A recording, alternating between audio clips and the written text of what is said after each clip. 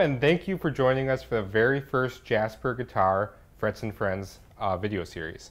In this video series, we're taking some of the most amazing guitar players we know and pairing them up with our Jasper Mana, which he's holding, and seeing his first impressions. So this time we have Woodie Larsen from the Valley. Thanks for having me.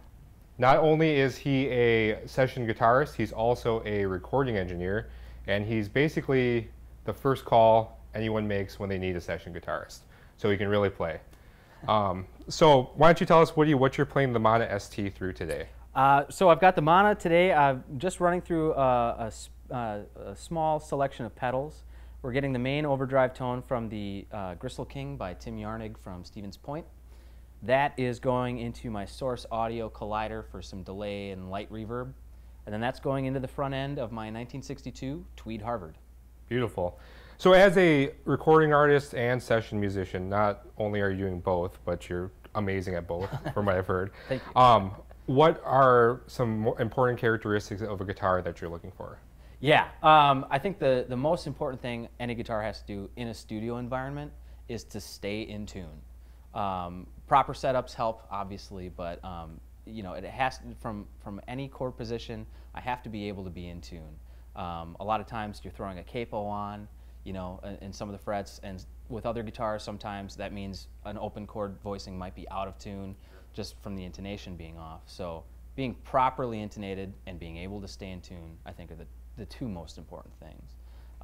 Beyond that, I think being able to quickly make an impression, make a splash.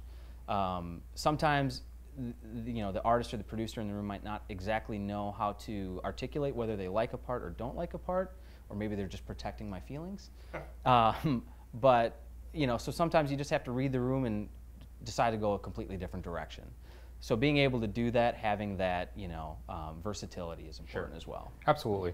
So as a session guitarist, you've probably played tens of hundreds of guitars in your day. Lots. Yeah, exactly. What makes a guitar stand out to you? What makes a guitar stand out, I think design, how the design complements the form of the guitar.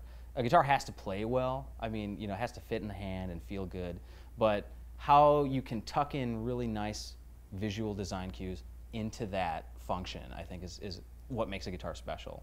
And then there's always that, you know, mysterious mojo that some guitars just have. Right. You know what I mean? Exactly. And it's hard to quantify that. If you could, you'd be wealthier than just about anyone. Right. So, yeah. So what was your first impressions of the Mana ST you're holding?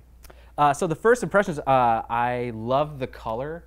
I'm a big Pelham blue fan. Aren't we all? Yeah, exactly. Any sparkle, any blues, any purples, I'm a big fan of that.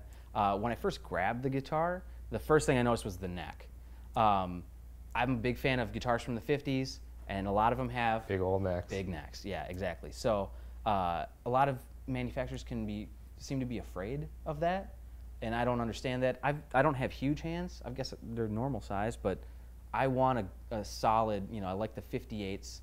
57V even, something like that, but having something with a little bit of girth to it, fits in the hand, keeps you from being fatigued when you play for a long time. No, absolutely. Yeah.